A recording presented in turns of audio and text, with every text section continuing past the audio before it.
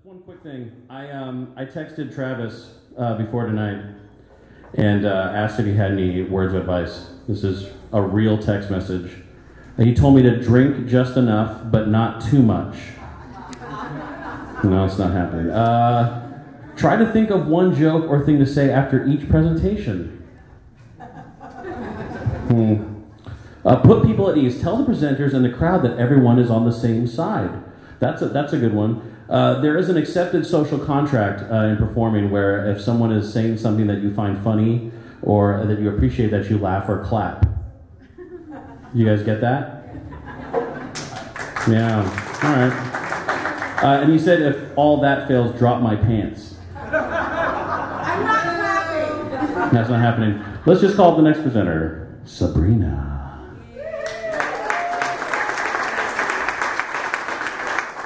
Hello. So, as some of you might know, I own a yarn company. I hand dye yarn, and that takes me all over the country.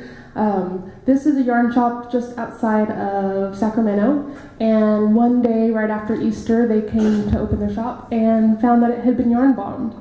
I wholeheartedly support yarn bombing, and just this summer we being Kimberly, you may know her, you may not, and I traveled across the country to Columbus, Ohio. We were also in Ohio.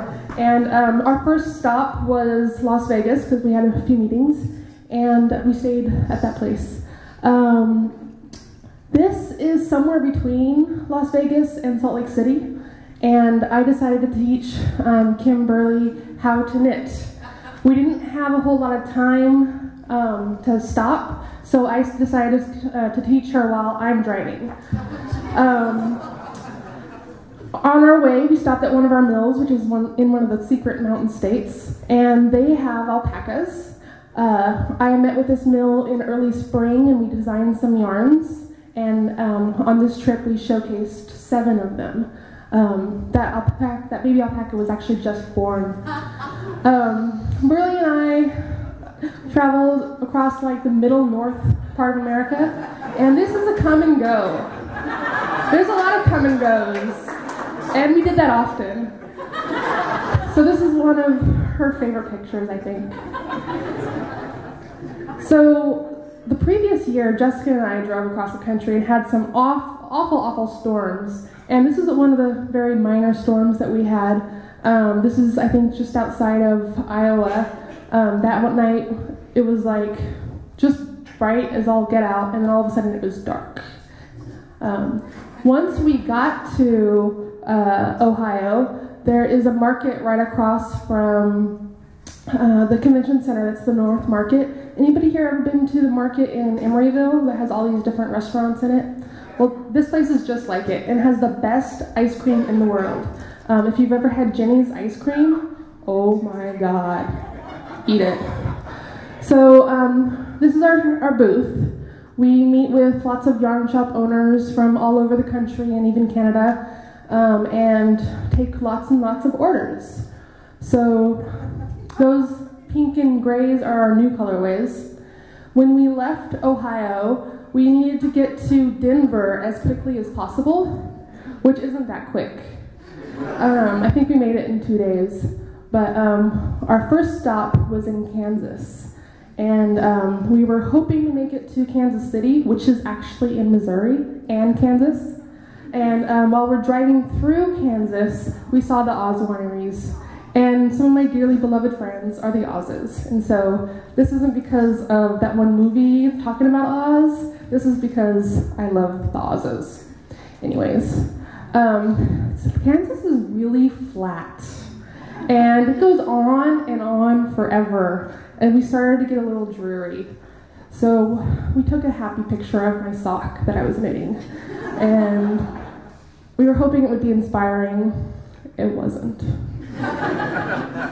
So we just kept driving and driving. A lot of middle America is really flat, and then we saw the light, and we hoped that meant we were almost to the outside of Kansas, which is actually Colorado. Did you know Kansas and Colorado are actually right next to each other? Anyways. we got to Denver, I saw the most fabulous shoes. There's a girl on Twitter, her name is Princess something or other, Princess 56 or something, I don't know the last numbers. Anyways, her name's Lenore. I love Lenore, and Lenore loves shoes. So I took this picture for her and tweeted about it, and then we got to Vail. Have you ever been to Vail? Vail's weird. There were a lot of white people. And a lot of meals that were like always like nothing below like $29. So we got some appetizers, and then we were eating coffee. Did you know there's like almost no coffee in Middle America? There's Starbucks, but they all close early, and so it's 4 o'clock in Vail. At 4 o'clock, you should think you could get coffee.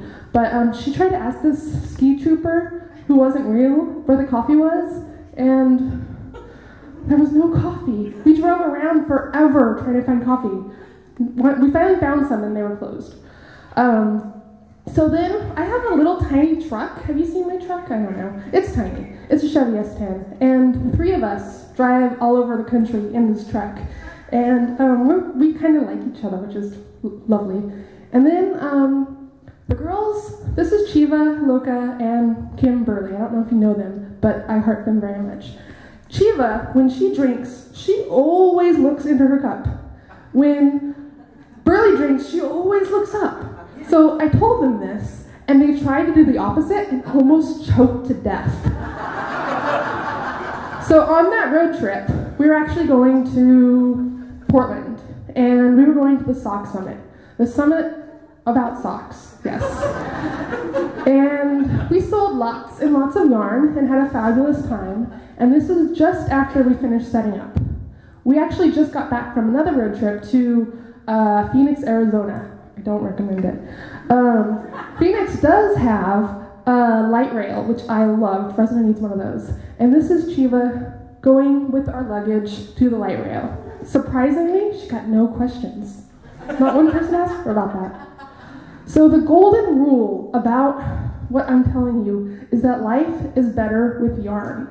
If you can incorporate yarn into your life in any way, you'll be so much happier. So hope you enjoyed it. Anzula is my company. I love yarn. Bye.